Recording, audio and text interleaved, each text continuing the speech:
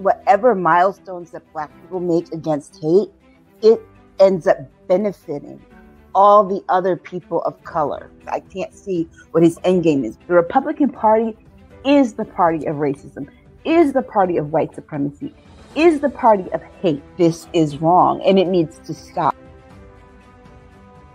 Everybody wants to go back and drag that piece of history up, but they don't want to go back and deal with what their ancestors did to the indigenous people and to Black people in this country. You got to go.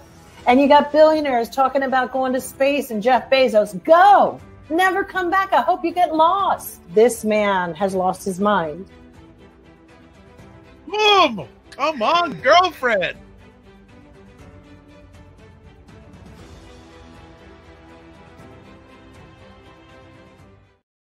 What is up, everybody? It's Dr. Vibe here, host and producer of the award-winning Dr. Vibe Show, the home of Epic Conversations, and I am the host of Epic Conversations, 2020 Best Podcast News Award winner, and 2018 Innovation Award winner given out by the Canadian Ethnic Media Association. And also, I host the only online conversation in the world for dads and fathers that is sponsored by Dove Men Care. It's also co-sponsored by Dads Central, Canada's national fatherhood organization. And through that collaboration last year, I was able to be part of a team that reached out directly or indirectly to over 100,000 fathers around the world.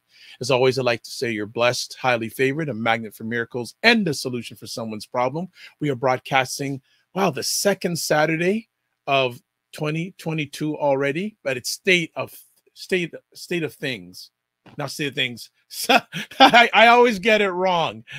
But you know what? I'm just going to say it's Jill and Aisha time. I'm just going to call that now from now on. So, because I can get that easier. I remember that easier than anything else. But Aisha will correct me as always, but hope that everyone is well, fine, and safe. State of things with Aisha and Jill is ready to make things happen. So let me bring everybody up because they deserve to be up. And also want to say, hope everyone's staying warm. At least in my area of the world, it's darn cold. So I know it's cold in Connecticut, but I know it's warmer in Cali. It's warmer, but it's still cold for us, you know. So, but I'm not going to moan about it because I know you guys are really cold. It's 19 degrees today. Yeah, 19. Yeah, I was moaning about 43 degrees. 43 degrees. 43 is warm. Yeah, but our blood is so much thinner, you know, at this point. Thinner than yours because we don't know how to toughen up. That's gold for us. You guys, well, you're pampered. You're pampered. True. We also deal with like 120 degrees. Yeah. Different times, like I got tired of asking after a period of time how things were in California because I always heard no rain, no rain, no rain, no rain, forever and ever. How are you ladies doing? Good. Yeah. You survived January 6th? Yeah, thankfully, nothing popped off. I didn't watch all the commemoration on cable news. I watched some, then I took some time away. I had to focus on work, of course, but in the evening part, I didn't really spend a lot of time focusing on that. We're going to talk later about the Emmett Till miniseries, and so I was watching that and just kind of taking a step back from it all. Excellent, excellent. Well, we're glad to have you both, even though I'm on the other side of the border. I was concerned a little bit of what was going to happen on January 6th, because who knows what's going to happen on a one-year anniversary. Some people would celebrate, other people would maybe do some other things, but I'm glad you're here. So let's go before we go any further, I want to say hi to some people who have shouted out nice and early. Black Beauty, who was in the room even before we went live. Wonderful. Of course, loyal Jen Myers. Hope you're doing well. And Blue Rains. I don't think you were with us last week, but welcome back. Happy 2022. Glad to have you. So let's start going full focus on January 6th. There were speeches made by Biden. There was Merrick Garland spoke. Who looked like he just walked out of the coffin. Right. I mean, he looked dead as hell. Every time I hear that name, there's only one person I think of. And who is that person? Merrick Garland. That's ringing in my ear, even if certainly, I see him. Certainly has no pizzazz, that man. I've got to say. I'm like, was he even awake? I know. Yeah, I was laughing at. Did he have a pulse? Because it was like the man was just standing there reading off this teleprompter. He is dry. His suit's all rumpled and everything. It's like, I swear to God, he just sat up out of his coffin, gave the speech, and laid back down. He's a dry dude. I don't know. Well, so let me ask both of you, how come we're not, well, sure, there are more people being arrested, but how come no politicians have been arrested and convicted? I don't like this overarching belief that there seems to be in our government that that some people are too big to be arrested for crimes and things of that nature. The fact that they're actually sitting there trying to figure out, was this a crime? Do we charge them? That I have an issue with. We have the mechanisms for it. We have the laws. This, if anything, it's treason. You wanted to help people overthrow the government. You helped people overthrow the government. There is a constitutional law that deals with that. And I don't know why we're dragging our feet, especially when we find out a year later that someone put a bomb in the DNC when the vice president-elect was in the building. Okay, so we're not just talking about just the overthrow of government. We're talking about attempted murder here on many counts and the murders that had taken place. People are trying to be politically savvy in how to do this. No, these are crimes and charge people as such. What I do like, though, is that I believe it was Liz Cheney saying that they're trying to figure out whether or not these people can ever run again for office if they're found to have contributed. But again, jail time needs to be had by all. I know, but I'm gonna get in before Jill, because I know Jill's ready with something. So I'm gonna get in with something. And did any of you see either the comments or saw the interview with Peter Navarro? Yes, I did. That wackadoo just basically told, we staged the coup. This is how we did it. This was the plan. Yeah, he did. It's like he's begging to be arrested and they still won't do it. I mean, he told everything. And, we should really be very fearful about what just happened because, as Aisha said, there are laws in place. Mueller, had already said that we could not charge Trump as a sitting president, but we could charge him once he wasn't anymore. And I'm sorry, but then what's his face? Garland comes back and says that that's basically we're dealing with something from the past. Well, most crimes happen in the past. It's like, honestly, it was at one point, I tried to give him the benefit of the doubt. And I was like, okay, we're going to lay a new foundation to try to round up all the little people. No, that tends to be that if you futz around long enough with the little people, you run out the clock. So I want the people who carry the ball across to their touchdown. I want to start from the head down. I want to cut the snake off at the head, and then I want to deal with the tail and all the other hind ends and all that stuff. I don't agree with Garland, and I think whoever wrote his speech and crafted it, they were very clever. And it went over for a minute, but the more you sat with that flaccid, milquetoast, garbage speech that he gave, the less edifying it was. And it made so little sense because we have a system of government and agencies that let them go get the little guys. You don't need to what you're trying to hem up what? You want to go and tear the whole room up I don't care where you have to get tear it up. But he's talking about we're laying a foundation because we feel that we'll get more leverage. Well, not anymore, because now you just told everybody what your plans are. So that doesn't work. I mean, there's a reason that he's saying this, and that actually bothers me more. That disturbs me more. What was that? What was that? Because I'd rather he didn't say anything. Now, you do have some... Just don't say anything. You're not going to arrest who we want you to arrest. You aren't even looking. It's like there are dust bunnies that have turned into monsters. And this man is saying, well, I don't know if we have anything really. We're going to look for the little, sit down. He is useless still. I think that who's the senator, the congressman, Gallego, laid him out from Arizona and said, we are not buying this. This let's play politics from 1980 and 90. It's not working anymore. And if the Democrats and all these old people don't figure it out, they will be sitting in a gulag somewhere in about 4 years.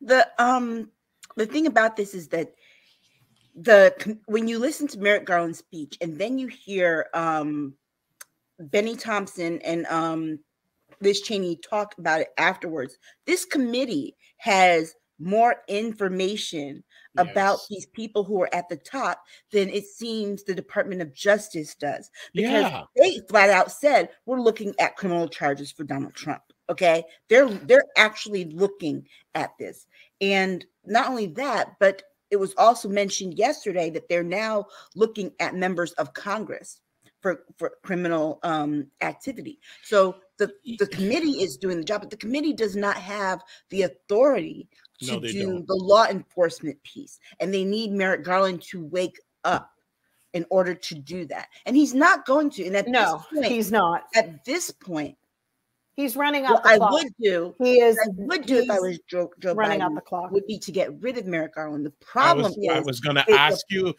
how much is Biden going to tolerate? Right. He won't. Look how stubborn he's been with the filibuster. He won't. But that's why he can't do it, because he can't get the votes to get another person confirmed. Well, he really locked himself into a jail, didn't he? And that doesn't say much. It's like, dude, did you not anticipate anything? Do you ever play Warcraft? Did you ever play chess? But remember, I mean, you didn't see the Supreme Court coming down the line with your dumb mandates. You didn't see that? He needed a 2/3 majority in the Senate in order to confirm his people. Girl, I'm so done. The other people that he had listed would never have been confirmed. That was the challenge that he faced. Merrick Garland was the one that he knew that he could get confirmed right away. But Garland would have been better for the Supreme Court because of his waffling, as opposed to being anything that's decisive, you know? Right. But again, he had votes on Merrick Garland. He didn't have the votes on the other people that were under consideration for the position. And so, because remember, one of the people that he had been considering was Elizabeth Warren. He wouldn't have had the votes to confirm her, even though she would have been thought of. No, you need tiger. Even she, I'll tell you, I'm sick of her too. All she's ever done is talk about how bad the banks are, and there's only a handful of things that she's done. Personally, I'm tired of her. She got a little bit shady after the election too, and showed her behind and left us in the lurch at one point too. And I still haven't gotten over that. Let her go too. She's part of the problem. These career people, we needed somebody out of the box who doesn't play the same way that they all do.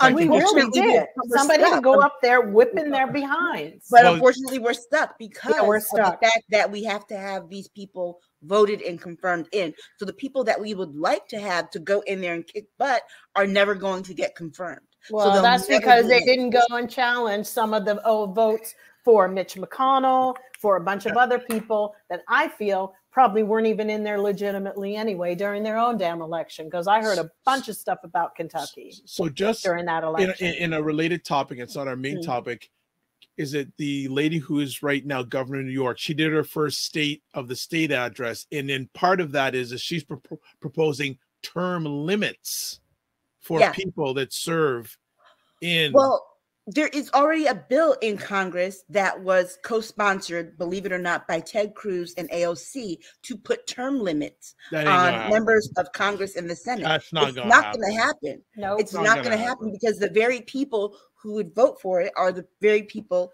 who exactly. No, that ain't going to happen. So this Peter Navarro stuff, do you think the committee will ask him to testify? I would love to see. Yes. I think that's going to be primetime television to see how he's going to walk back on that. I think they will subpoena him. They have to. I think he'll end up with a subpoena because he went out. I mean, because the video can be used. Exactly. Exactly. And I also want to take a look at another aspect of January 6th, and it's, let me just pull it up.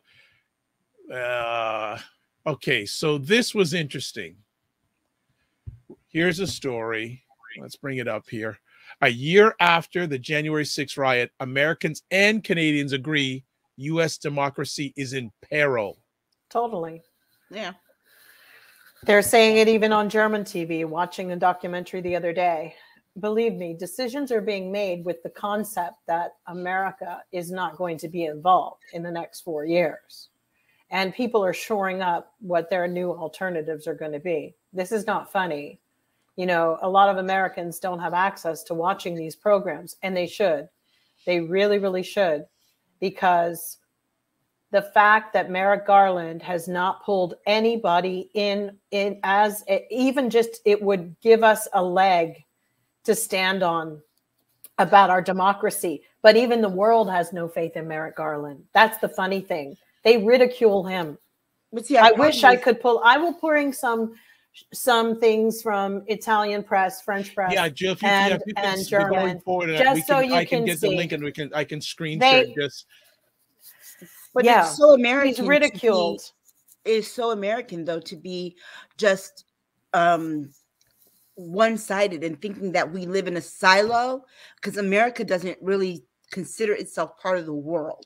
It considers itself its own entity. The people in it consider America its own entity. So they don't really look to see how this is really playing in the rest of the world. Well, they said, you're right. And how it's going to affect us eventually. So you have Hungary, who has Orbán, who is whatever his name is, going crazy, wilding out. You had Italy pull back where they were going to totalitarianism, and then they ended up with a guy who was kind of cool because it looked like our guy, Biden, was kind of cool. They're all struggling at the moment. So what's ultimately going to happen is, you know, they were talking on one show that, you know, with America, it kind of does sort of lay the groundwork a little bit.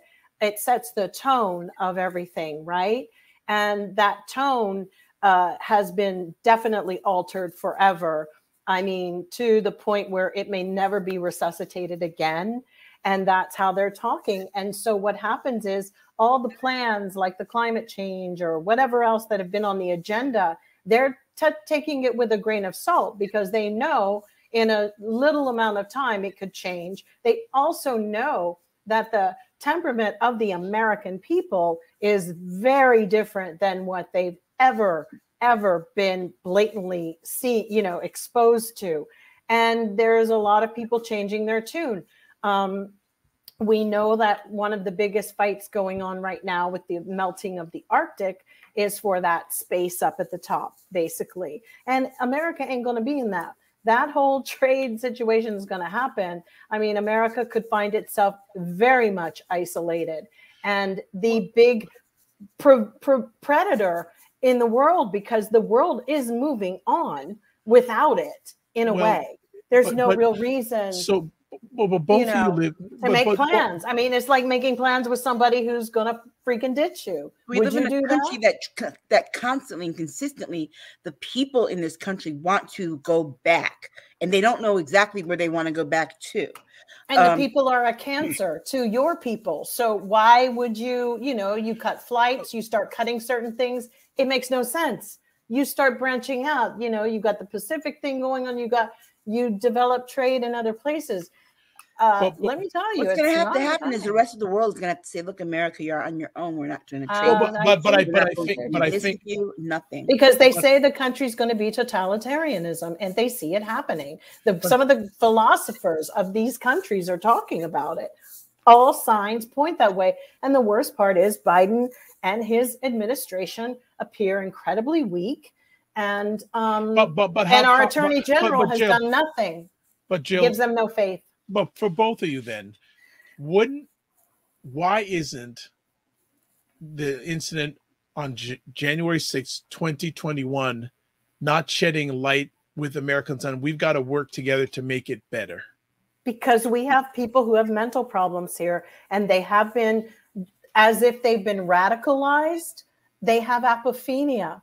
The first precursor to schizophrenia, when your psyche splits. This is a very serious, go have a conversation with Trump supporters. It is a mental disease. What's happened? They have been radicalized to the point where there's just no way to get them back without actually putting them in a facility. I was watching one man talk about what he had to do with his wife, who was giving away $200,000, took out another mortgage on their home. He had no choice to stop this woman and her donations. It's dangerous. People aren't talking about this, but I don't think it's mental. I don't think it's mental illness. I'm sorry. I'm not going to go there and give people that out. To be perfectly honest, it's mental illness when you've been radicalized. When it comes down to it, Trump hit those people at their basic hatred. It's hate. These people have such. When you believe that John Kennedy Jr. is coming back from the dead, you have been freaking brainwashed. But what opened the door to lead them? What opened the door to lead them to that? A lot of people were drawn to the hate. Because apophenia is definitely one of the biggest campaigns that's been used in political agendas and cyber wars and cyber whatever they call those things for ages. When you can raise doubt on a group of people and get them to, totally dismiss that the reality of that with hate. We've been doing. We live in a white supremacist country. I'm sorry. We've been doing that forever. I'm not sure that it's all totally racist. That's a part of it, but it ain't it. I'm about him coming down that escalator, right?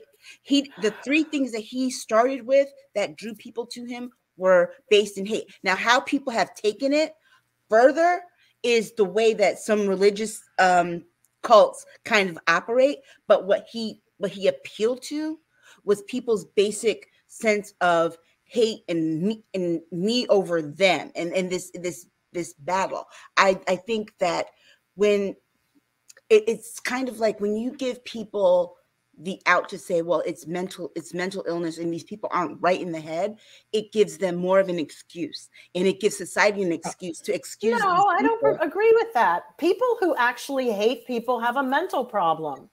That's mental. There's no way. That's not even a human being. And we should stop with it's like hate and blah, blah, blah. It's a mental illness. It comes from fear. All of it originates from fear. The fear originates, but look, the hate originates from fear. People are afraid. I was having this conversation with my daughter the other day about the difference between hate and fear, and that sometimes it really frustrates me when people say, oh, hate is rooted in fear. Not all the time, because the ultimate in hatred, people who ultimately hate do not fear persecution. That's not what the root is. You're not looking at the right root. The root is about, you're going to take something that I am on this land. You're going to take my space. The fear is I can be outnumbered. I can be replaced. The fear is you're going to take my women. You're going to take my job. You're going to, I'm afraid of you because I saw movies about you. I'm afraid of you because you make me scared. I'm afraid of your dark skin. I'm afraid of your white skin. We've got to address that we all do it. I've heard people say, fear. You can't. That's the question. Did the hate come before the fear? Fear comes first. People were afraid of fire, and they come up with all these concoctions. People were afraid of an herbal remedy. Oh my God, it's from the gut. That's fear. It's all rooted in that. Biases, they all come from fear. And we're living in a world that when you show somebody a fact, they don't believe it. They don't believe it. What do you do with that? It's all rooted in fear. I have to disagree. And the reason I say I disagree is because there was this campaign launched in the late 90s, and they tried to do it in the early 2000s to make racism a DSM-4 at the time category mental illness. When you start talking about it being a mental illness, you then open the door for it to become a legal mental illness, and then for people to not if everybody votes and deals with it, but people don't honest vote, with when you, it comes to I think it's a mental illness. People don't vote for that. I think it is taught, and I think it's a mental illness. That's okay. I mean, what people are content with it. Maybe the solution will be if you have that mental illness, then we co-sign you getting a freaking lobotomy. God forbid you get racism as your mental illness because it's called lobotomy time. It's called Constitution. Right? That's the other part of it, is that when it comes to determining this, saying it is a mental illness, you open the door for too many people to say, oh, guess what? Oh, yeah, I shot that black kid because I have racism, which is a mental illness. So I'm going to use this defense that we only have conversations like this because lawyers in America have been given way too much leeway to fuck up the whole country. But I'm telling you, the fact that we have to debate that is crazy. But look at it. Men have ruined the planet, and so have attorneys, because they will sit and argue why a woman, why this is striped. A lawyer, a good lawyer, will always be the contrarian. So they'll argue anything, mental illness, whatever. We're gonna hold it right there because we could go on this one, but I think this is another conversation we may have just a whole conversation about. So what I'm gonna say is that one thing I observe from where I live, both the Democrats and the Republicans use fear. Totally, in everything. Both sides do. So I think that, and fear is one of the most powerful things political parties use. And from where I'm sitting here, the Democrats will say, especially last election, don't let that 45 back in. He's going to attack you. He's going to jail you, etc. Whereas the Republicans say they don't want people that don't look like them in power because they're going to take away everything you have. So I think fear is used by both sides of the coin to further their causes. And it's that I don't see enough unity. Like I'm still blown away about this January 6th thing. I'm going, how can a Peter Navarro say what he says and nothing's happening? Because it was used with this fear thing. I have a book that it's about genocide in Rwanda, and the Hutsis and the Tutsis and the Hutus, I might be saying it wrong, they were the same. It's like they were the same. They were tribal, then they created these differences. And that was because of the campaign that the army started putting forth. And it was like, you're different, you're different, you're different. I fear you. You're coming here to do. It's one of the oldest tactics ever. And that had nothing to do with race. It has to do with fear. Aisha, give you the last word before we move on. I actually do know a lot about the Hutus and the Tutsis in Rwanda and the genocide stuff there, but a lot and there I would say probably it wasn't just the pitting of two against each other. There's a little bit more to that going back down the line. But it was the army up against the new regime. That's exactly what it was about. And when they cut off the soccer team's head and played football with it, that was a fear tactic to be like. But the other part of that part with that history, the other part of it too was the colonization of the area and trying to put two groups of people who were ethnically different together forcing them into being one. That was the other part of that. But they were getting along fine before. That's the whole point. But when they force I don't get about that. Personally, they should all be ashamed of how they let that get out of hand. But I don't think that we do a service to people by saying, oh, this is it. There's insanity and then there's crazy. Well, Those what is insanity? Tell me, what is different insanity? things. There are two different things. Insanity is clinical. Insanity is something that can be treated. It's something that has to do with mental. And racism can't be treated. Here we are.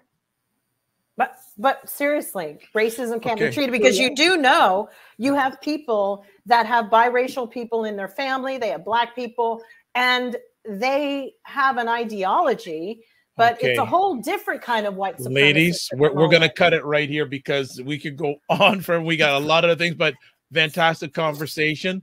There's some top comments here. Black Beauty, yes, ma'am. Too many Ameris are radicalized. But I also agree with Aisha that too many Americans are white supremacists, and this is who they are. Too many Americans are just racist.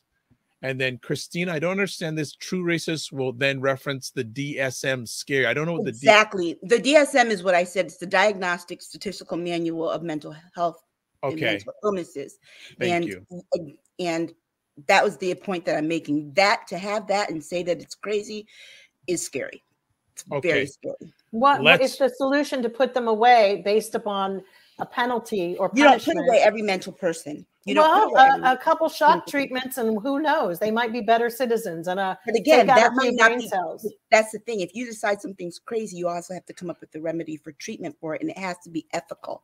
Well, shock treatments are still ethical. All right, we're stopping. Done. We're done. Easy now. Easy. Next up. Sentencing in the Ahmaud Arbery case. Any surprises that it was life? No. Plus 20. Plus 20. For the father and son. So that means that when they die, their corpse is still owed 20 years. Right. Were you surprised by the sentence? Were you happy with the sentence? What were your thoughts? I actually thought that they might not have ended up with life without the possibility of parole. I thought that they might end up with a parole. Not me. I like the judge. I thought he was pretty decent, and I if you look at what they were charged with, it would have been pretty freaking impossible. The only way for them not to have life based upon the charges would have been if the judge was pretty shady, and for the most part I thought he was pretty decent. He was decent. I think he went exactly by the book of what was given to them. I mean, that was it. That was laid out by their charges that the DA charged them with and what they were found guilty on. I think it was kind of a slam dunk on that. The reason I think that I thought that they might have gotten paroled, if you notice that some of the things that they were charged with and convicted of, he rolled the sentence. So for example, he's like, was it count 6? We're going to roll that with 3. And so. Right. But there was still, that's because they had doubled up. But the reality was that was it. There was no way they could roll.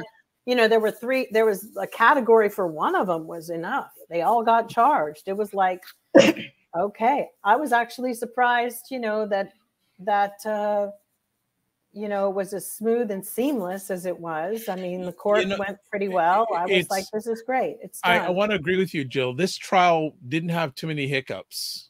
No.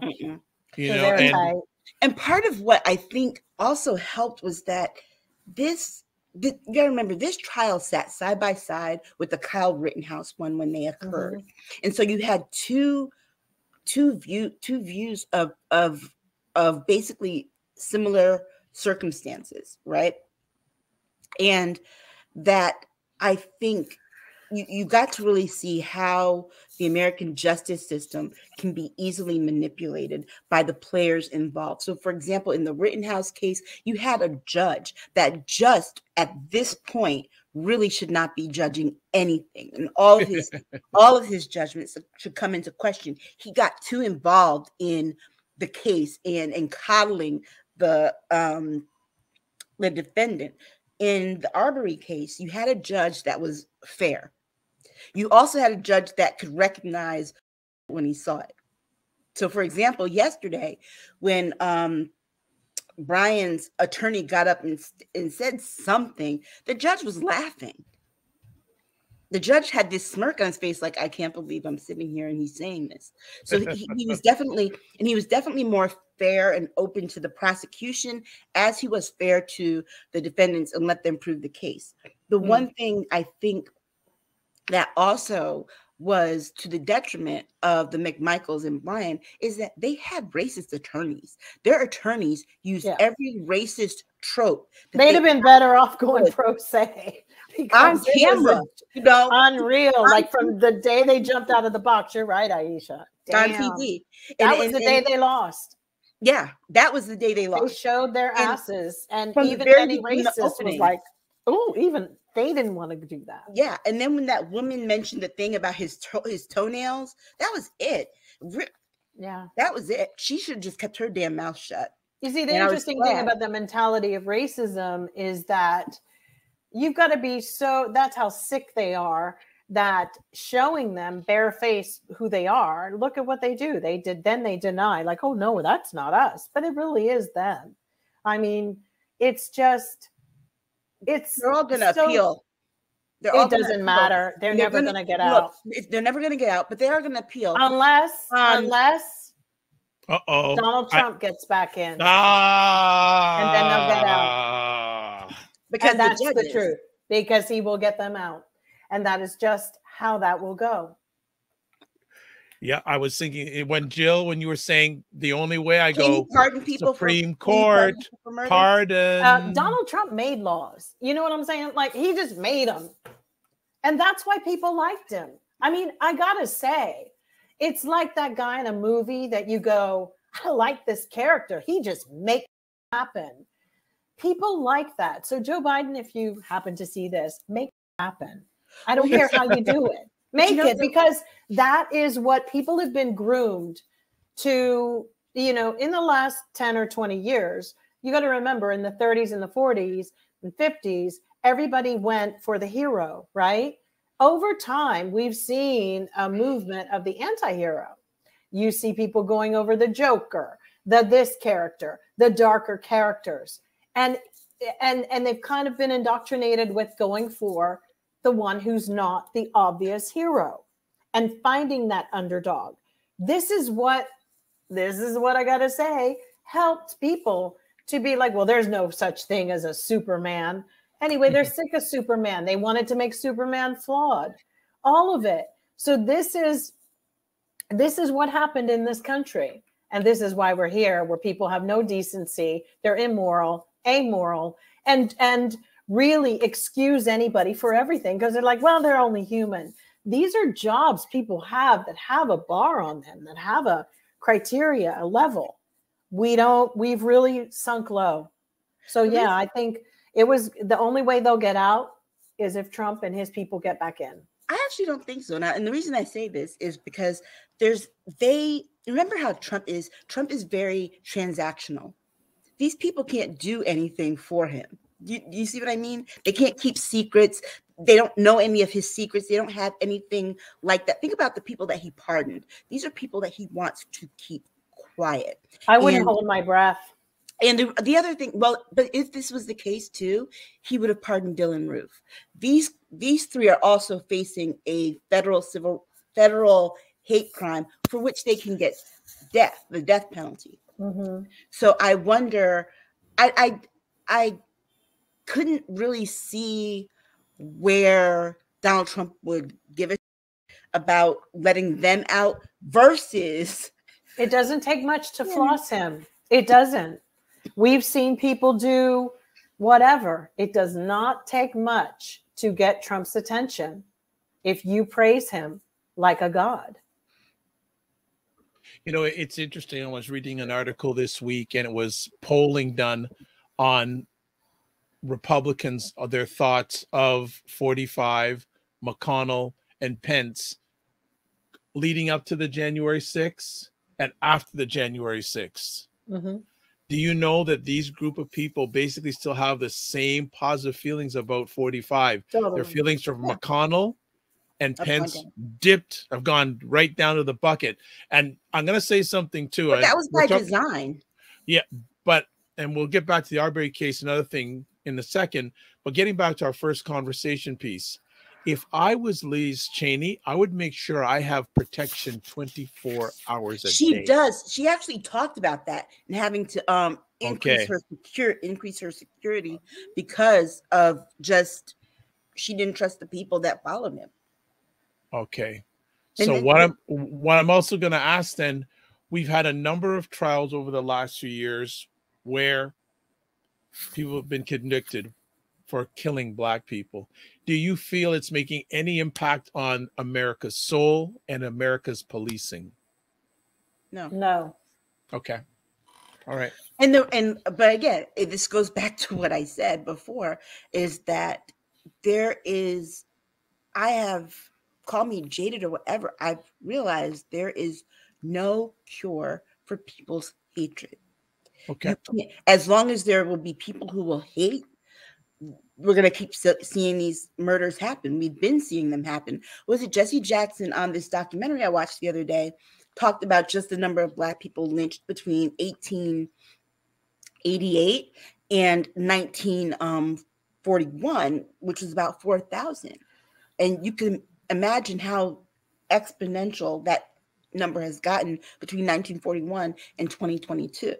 So I don't think that part of human nature can change, not in the direction that we're going in America. Well, because it's an ideology and they have a strategy. And for me, the strategy is to omit and eradicate our strongest, who happen to be our African-American males. That's so obvious to me. They don't even have to hate them. They just all need to get the memo that they're given that says, get rid of them. Get rid of the young ones too.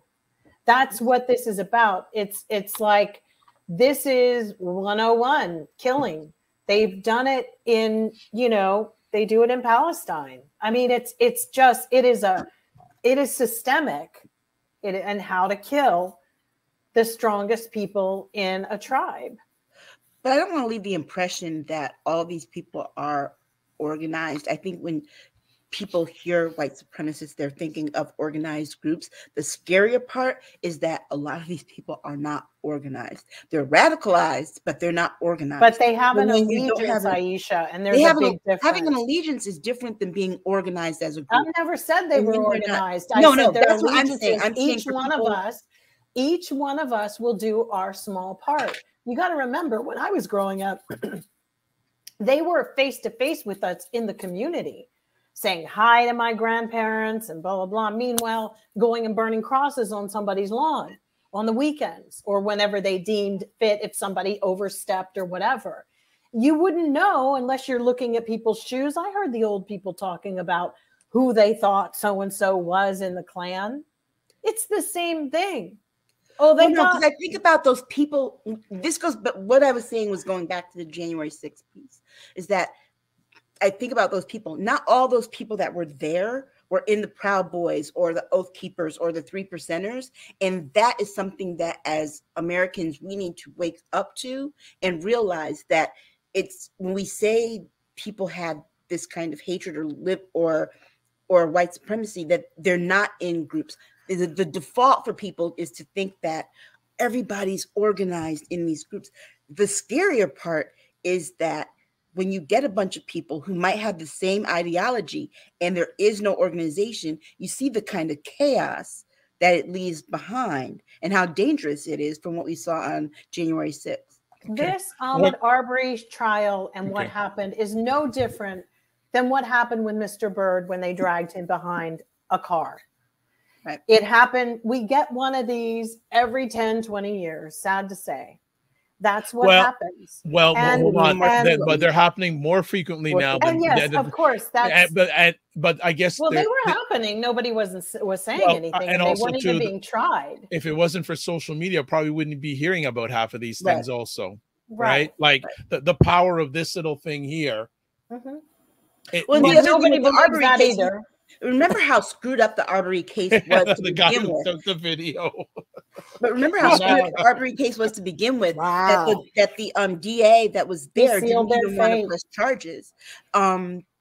Even though they had the video. Remember how long it took for the video to come out? Of course. And it just I want to see justice against the woman who was the DA who hit it. That's if she goes down, then maybe it'll be like, okay, but she should be more than that. She needs to have a trial. To know what was going on in that individual's mind who was videoing that event. Like I really like to know. He was one of the good old boys, just like the other two. So was he thinking that this would never either get out or will never get prosecuted for this? No, he tried to use that to protect himself. Like he was like, well, look, I filmed it. He didn't shoot. He filmed it. Remember when the video first came out? He was on Chris Cuomo's show talking about, I was just an innocent bystander who exactly. So it's like, come on, what you really? Come on, man. Right? But Black Beauty has something to say here. The Diagnostic Statistical Manual, aka DSM, understandably will never classify racism as a mental illness because the crimes of racism would be excused. Yeah. Okay, well, I mean, I think everybody's splitting hairs here, but I would still say that racism is based upon like a fear and threats and feeling that you are superior to other people. And that's what it is. And it goes both ways. I think everybody needs to calm their own racism down. I don't believe in that thing like if you're not oppressed, you can't be racist. Yeah, I think maybe we're more cautious about white people and what they can do. Maybe that's the word. But I don't know what it is that's making people crazy. And then we can't even say that it's demon possessed either, because I don't know what it is. There's just we have an agenda. It's always been the agenda of America. So I don't get it. They always wanted white people here.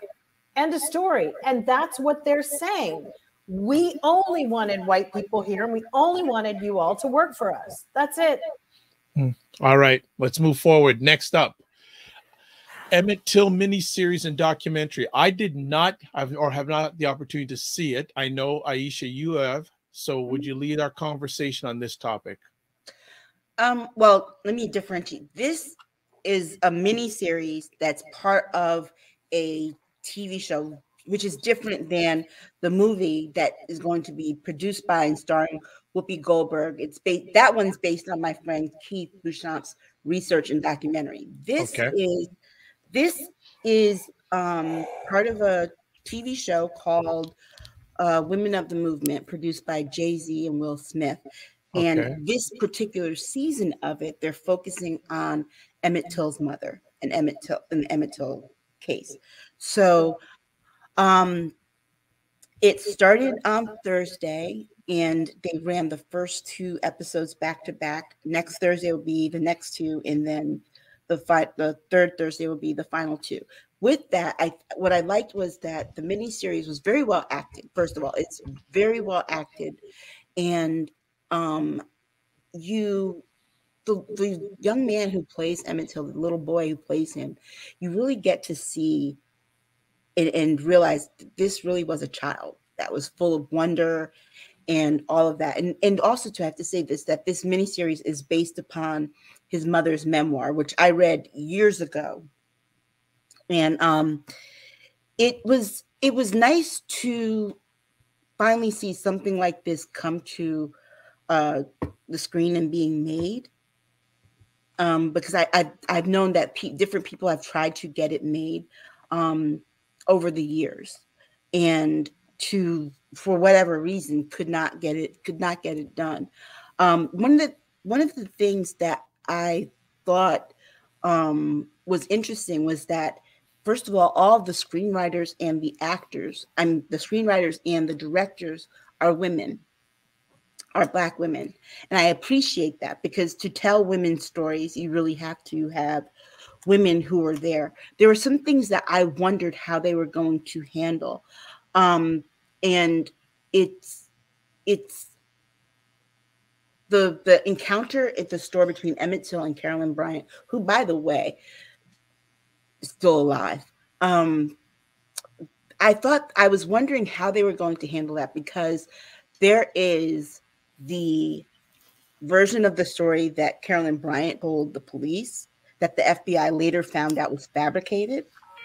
There is what Emmett Till's cousins saw when they were in the store with him.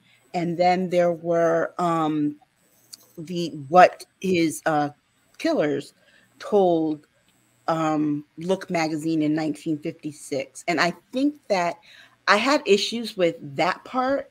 But I think one of the most impactful things, and I wondered how they were going to handle it, was the viewing of his body.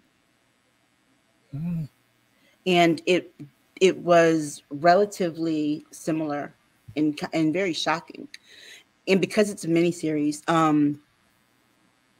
we're just at the point where he's been killed and his mother saw his body. So we haven't gotten to the part where she has the picture taken and shown, and then the trial and all of that. But it's something, when you watch it, it's something that reminds you, this is why they don't want CRT taught, period. Because it would have to tell these stories and stories like this. Okay. Jill, do you want to add? I haven't seen it yet. No, I haven't seen it. And I mean, as long as people make movies, that trickles over, their kids are going to see it anyway. So, that's how I feel. They'll see it on TikTok. They'll see edits on whatever. That people are not just learning stuff in school anymore. In fact, if they learn anything in school at all. Yeah. So Aisha, where can people see this series? You can see it on ABC Thursday nights. And on Hulu. It's streaming on Hulu.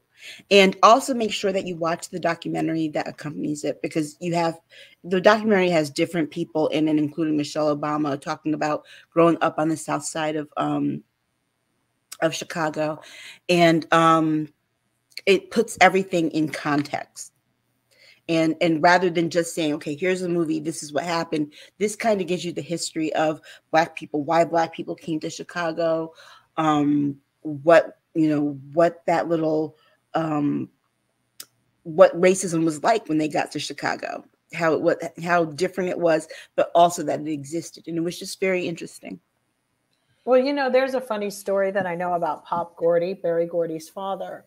And, he had a bunch of kids. Pop was like fair complexion like me. So a lot of times people thought he was, of another color or whatever down south in the South. And he was doing some home building, and he sold some wood to some people, and town was really small.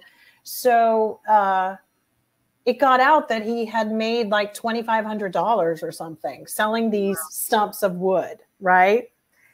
And when he got the check for it, all these white people were like local, like, let me help you down to the bank to cash that money. So Pop actually left and went up to Michigan with his brother, who was traveling up there, because he did not trust anybody to take him to the bank with this check. And then he brought his wife and his children. So sometimes people left because they just had an inkling like, oh man, I'm not, Black people, that was a lot of money back in, the 20 or the 30s, or to have $2,500 from work, and they were hawking him. Yeah. So he went out of town with his brother. Yeah. And set up business in Detroit. So it's so funny. Funny how people make their moves, and it actually has a silver lining. Yeah. My grandfather ended up here in Connecticut because his brother had killed a white man in self-defense. And they had to leave. Well, what we're going to do, folks, we're going to take a quick little break. And on the other side, Jill is a huge tennis fan. And there has been a certain tennis player that has been in the news a little bit recently. And we're going to let Jill roll on that one. So keep it locked, folks. We'll be back in just a few moments. And I cannot wait, because I've been waiting all week for Jill to drop some knowledge bombs on what she has to say about this. So we'll see you in just a moment. Keep it locked. Go. So ladies, what is going on? Just that he needs to get it together. Sick of that. I am sick of it. Something is seriously wrong with you. Is that, I mean, why is he still there? She shouldn't be near Congress. You need an exorcism, because I don't know what is wrong with you people. It was so powerful. And I really wish everybody would stop bowing down to this. What is he talking about? This makes no sense. They know they are not the oppressed party, but they love being the superior ones, and they want to flaunt it. So it was always made political, particularly for people of color and the LGBTQ population. We end off every episode with a cockroach. This episode's cockroach. Everything. Everything? All the things are going on. All the things? Mm-hmm. All right, we are back. Jill will be back with us momentarily. And you're watching State of Things with Jill and Aisha. Aisha and Jill. Aisha, you know who they are. If you don't, you're you're with us. Yeah, this is our version of This Is Us, right? That's our version of This Is Us.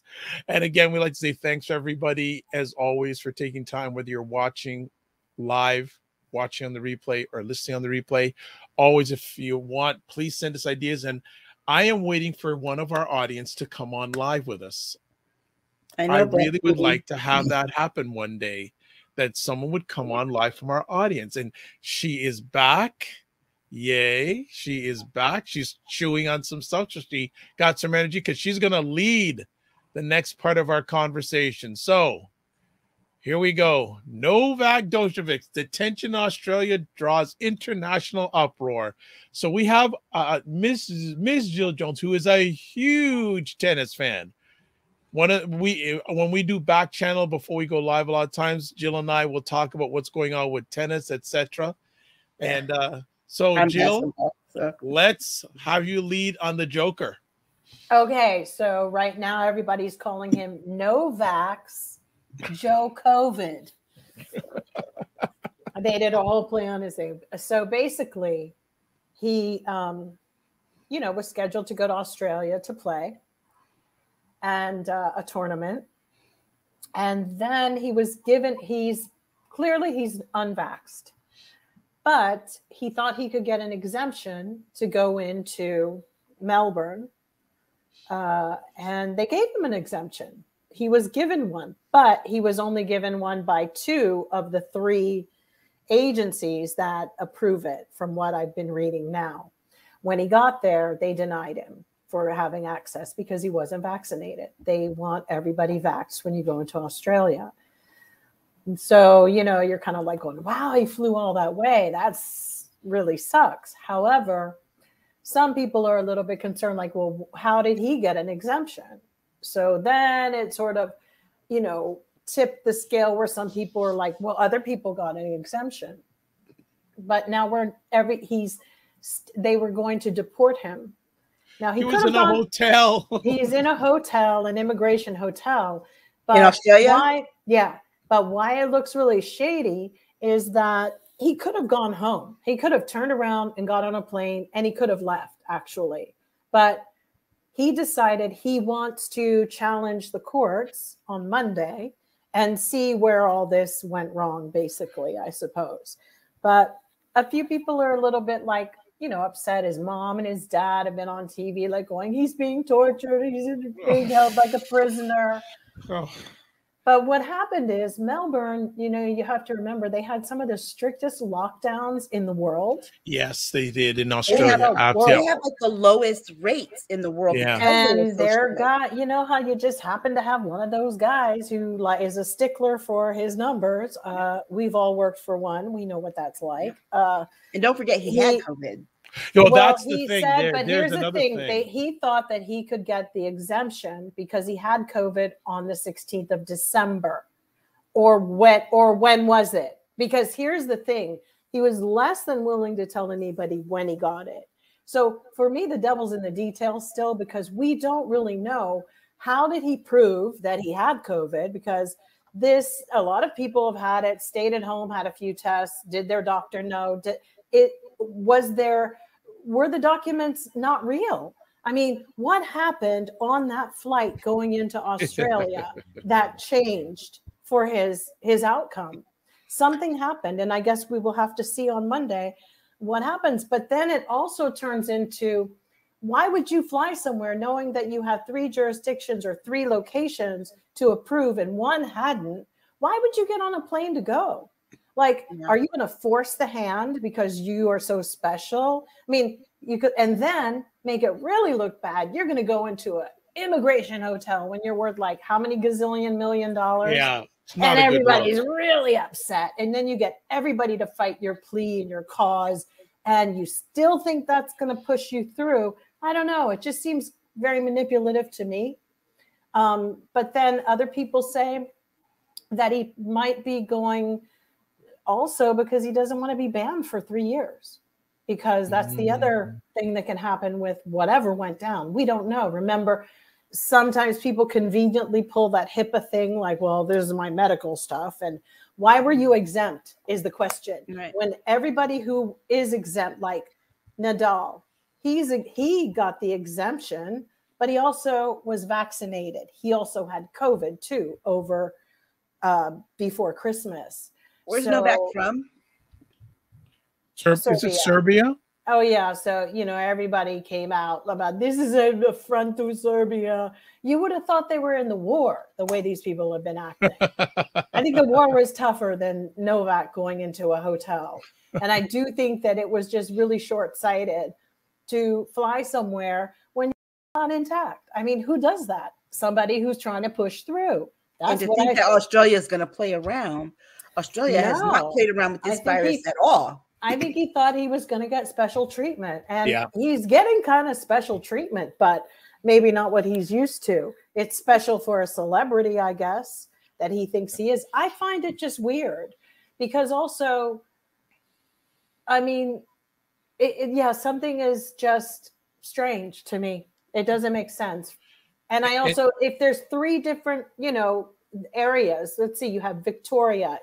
Melbourne is one of the Victoria provinces? I believe so. Yeah. So they really went through it. And I don't know, it's like the same in like New Zealand, the same thing. They're very, very hands-on about who comes in, who goes out. I mean, hell, most of the tennis players, Novak should have known.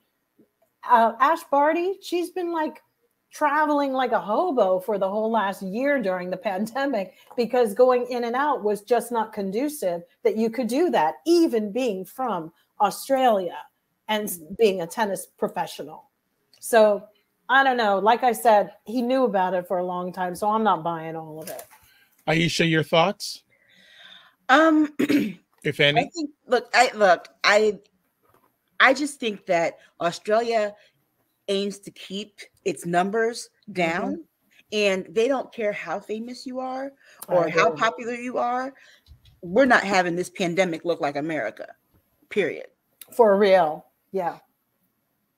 Okay. All right. Good stuff. Well, so Jill, you being our tennis expert here, do you think whatever way that this comes out, will it have any impact on Joker's legacy? No more than like he's just a pushy, like he's just always that guy in the room. And unfortunately, the only thing it is like he's willing to upset the apple cart on everybody, where now everybody's being scrutinized. Like, who else got an exemption? And for me, he's another Gemini, just like Donald Trump, and they don't care who they hurt as long as they get their way. And I don't like that. That's the thing. It's like calling everybody else out, and that's not cool. When everybody else had their stuff together, also coming in at the very end of everything and creating utter chaos, I don't know. And truth be told, we don't really know how long COVID, how long it stays. You might not have any symptoms and be well and fine, but we don't know how long it sits with you to pass on to other people. I agree. We just don't know yet. All right. Well, as the Joker turns, we'll see when the next time it comes on, we'll see what happens next. Next conversation piece. Jill brought this to our attention. Stephen Donziger, I hope I get that pronounced right, and versus Chevron Oil. So Jill, you need to take the lead on this one because you'll educate many of us on this. Yeah, towards the end of last year, we were saying like, what kind of cases or topics should we have addressed or looked into?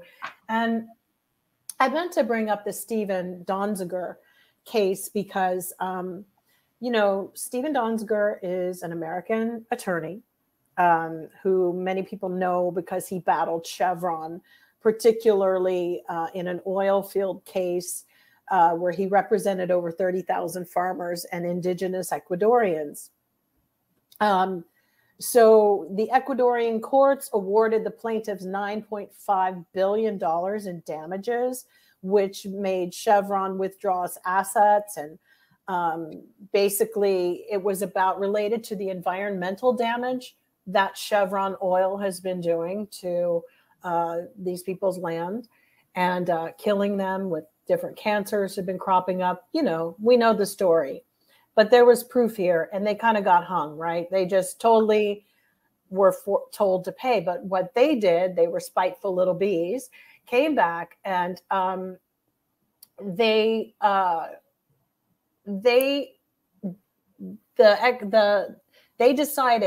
Chevron decided, filed a RICO anti-corruption suit against Donziger in New York City.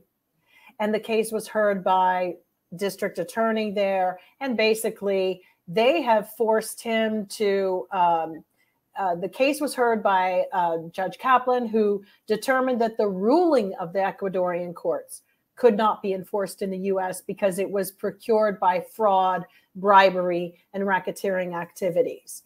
And so as a result of that case, Chevron, being the bee that it was, got him disbarred from practicing law in 2018 in New York. They put him under house arrest. He's still in house arrest.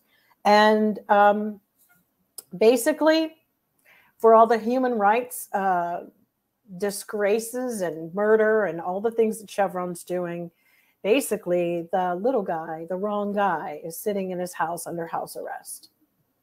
And I just had to say something and encourage everybody to just look into the case and do a little research of your own, because there's something wrong with this.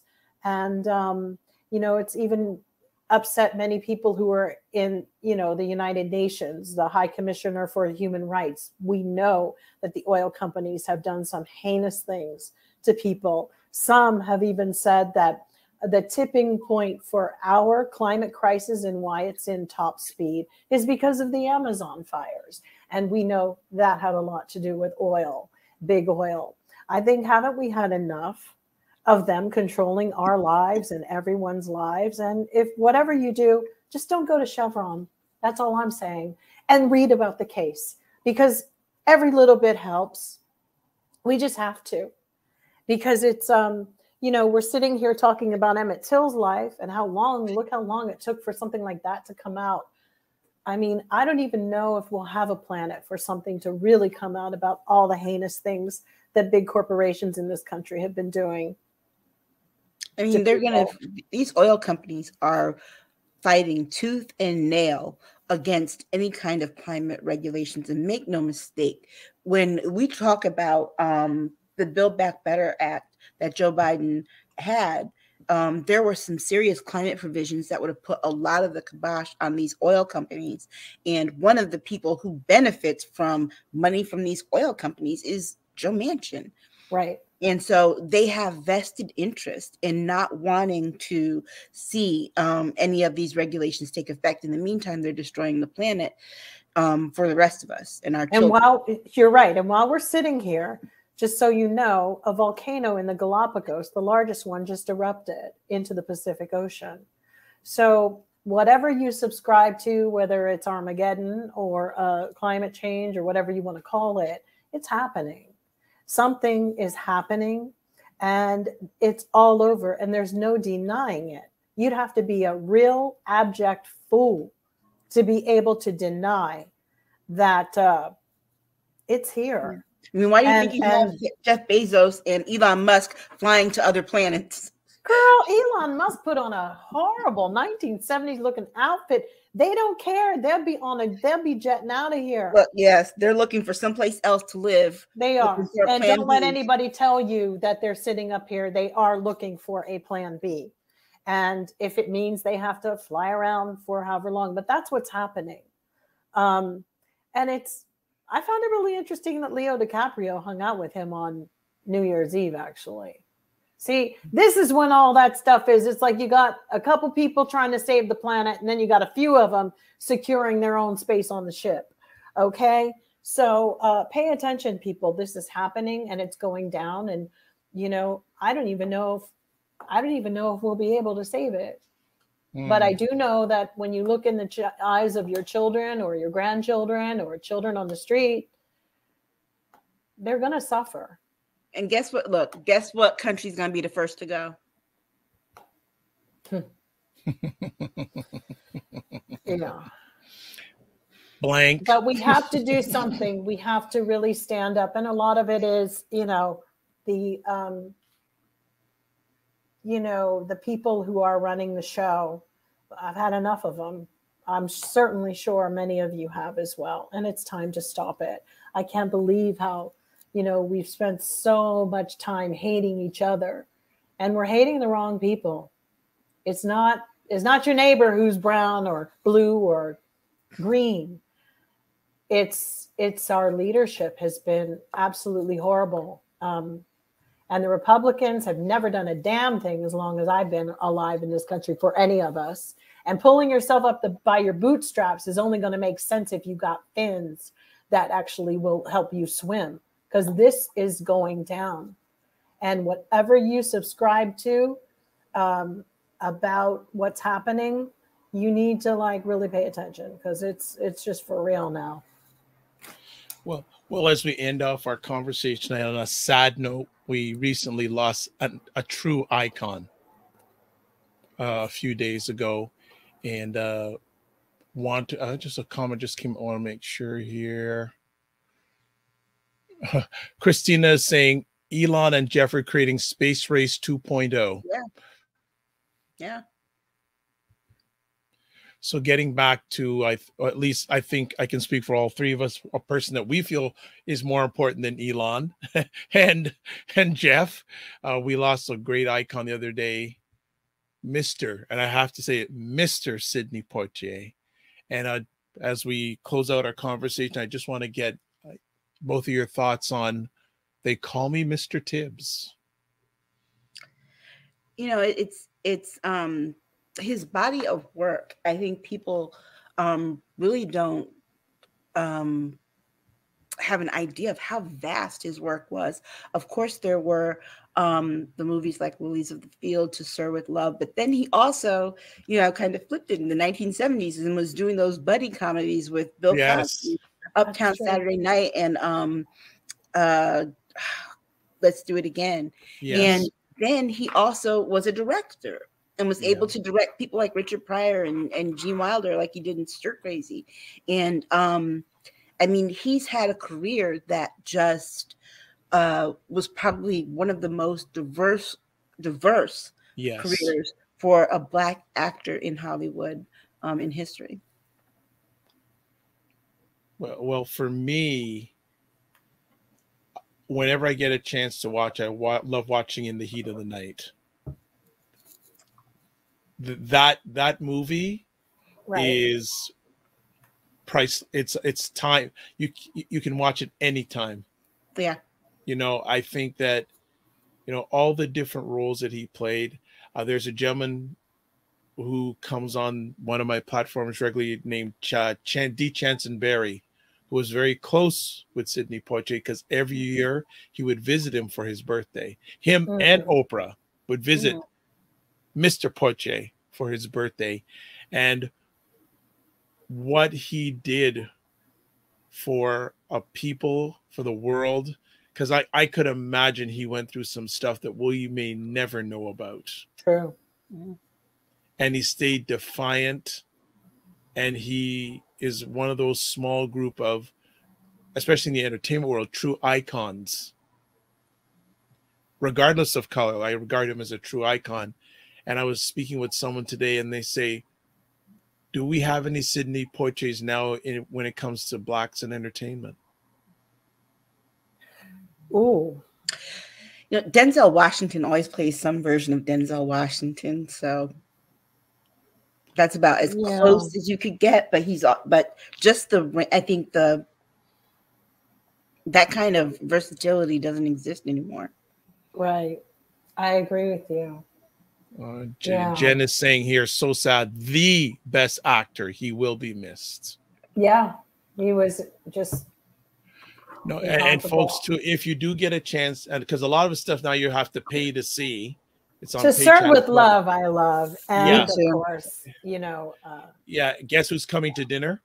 That's one of my favorites too. I just watched it a couple weeks ago. So if you want to see, and this is my opinion alone, if you want to see true acting, I mean true acting, you watch some of the movies that we've mentioned. And as Aisha said, the depth of his characters, the versatility of his characters. It's true. I mean, and remember, he was acting like right up until the end. It's like he's had so many, you don't want to call it a comeback, but he's had so many times where he's just, you know, come back and interesting. Someone just put something here. Himself differently. Like he was on comment. Jordan Peele, probably the closest to the next. Maybe. I mean, you know, I've never seen him do any drama. I've never seen him do any drama. I've seen him he directs those movies, but I've never seen him in anything. That's the thing. Yeah. No, I've never seen him in drama. But Sidney Poitier commanded respect. You know, respect. He did. Harry Belafonte. Those two. Yes. You know, please. Yes. That is. Christine has another comment here. In terms of directing and writing and creating roles for Black people. Yeah. Yes. And I think he really kind of showed how diverse the Black experience is throughout his work. Yes. And again, I don't get into entertainment too much, but I didn't hear anything. I don't hear too many people saying anything bad about him. No. Nope. So. And everyone I've heard so far have said that he was a perfect gentleman.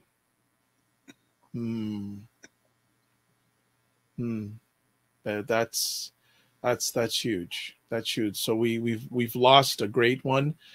And if you get any chance, even if you have to pay, see it. Oh, a Black Beauty here saying our brother was so intelligent and so poised. I agree. The poise, yes. Yeah. Respected for setting the standard that said, Lamb, your equal. I am your equal. I am your equal as a man actor. Yes.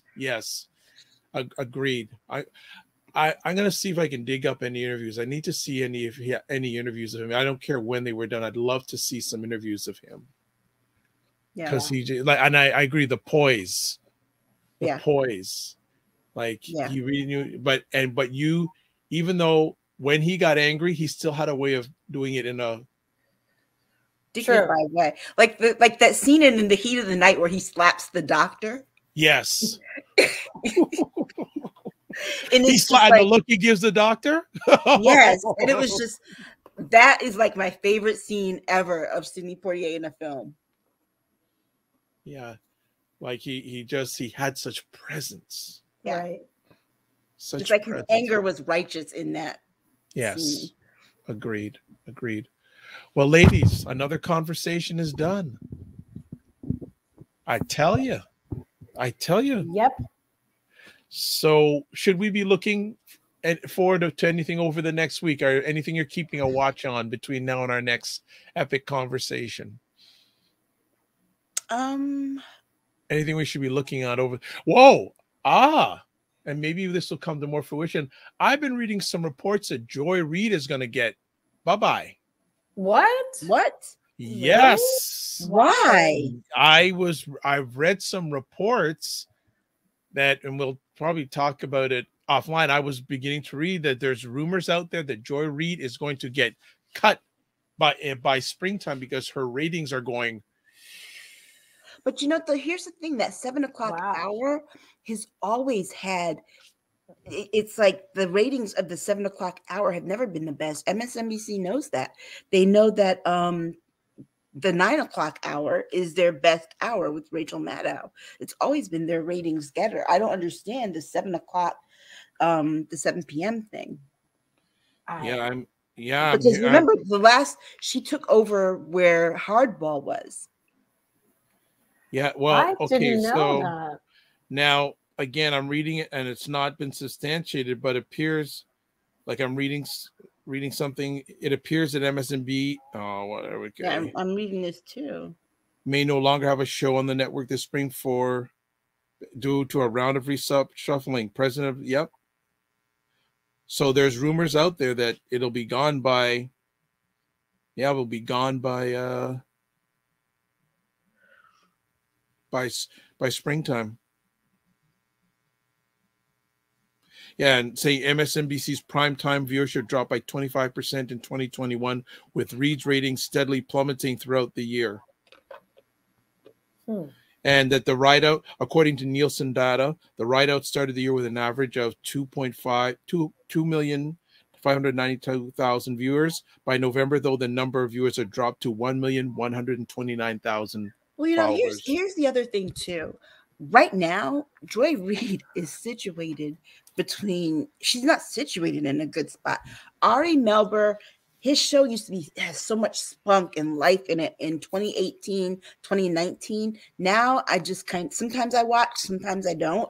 And then she's followed by that whiny Chris Hayes. It's a really peculiar hour to be in because it's like. So I just think that people just took a backseat to news in general. I think that, MSN is going to have to do 45 isn't in the news all the time. That's why the ratings are dropping. They still talk about it. Even I don't watch half as much as on anything. I can't take it. It totally, So Black Beauty, sad about Jory. Well, we'll keep a watch on, see if anything more comes to fruition of it. Blue Rains is saying, have to remember, what would her show be replaced with? Good question. We'll be keeping a more watch totalitarianism. Are they slowly moving us in the direction they want to go? Shoot. All right. So on that note, we are finished for today. Don't forget CNN merged with somebody else, so it's changing too. Yeah. Oh, okay. All right.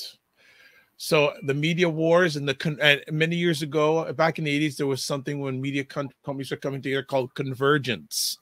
So round 2 of convergence is happening more and more. So we will keep an eye on it. As always, we want to have our wonderful friends give their contact information. Number 1, it is Jill Jones time. I am at Jill D. Jones at Twitter. And you can find me there. Excellent. Next up, Aisha K. Staggers. Aisha Staggers at Twitter. Wonderful. And then there's me, a guy, Dr. Vibe. You can catch me at a number of places. Web, the drvibeshow.com, Twitter at drvibeshow, Instagram, or they call it the gram, the drvibeshow, email dr.vibe at the drvibeshow.com. If you have any ideas, any subjects you want us to have full conversations about, we would love you to contribute. As always, want to thank everyone who watched the conversation live tonight. Welcome back, Boom Rains. As always, Black Beauty, love how you're always early. Jen, thank you for always being there. Christina, I think this is first time for you. Thank you so much for dropping by. And everyone else who watched live on the replay or listened on the replay, it's appreciated, not taken for granted. If you want to catch replays of these epic conversations, and there's so many of them, like we've been going for a while, you can go to the Dr. Vibe Show on YouTube and Facebook, or go to my website, the drvibeshow.com. So, as always, I like to close off with this. Live your life as a dream. If you can dream it, you can make it. Sometimes you have to get smaller to get stronger, Block assumptions that aim bigger, aim better, aim higher, aim wider. Love, faith, and respect. And remember to give yourselves grace. We'll see you next Saturday. God bless. Peace be well. Keep the faith and walk good.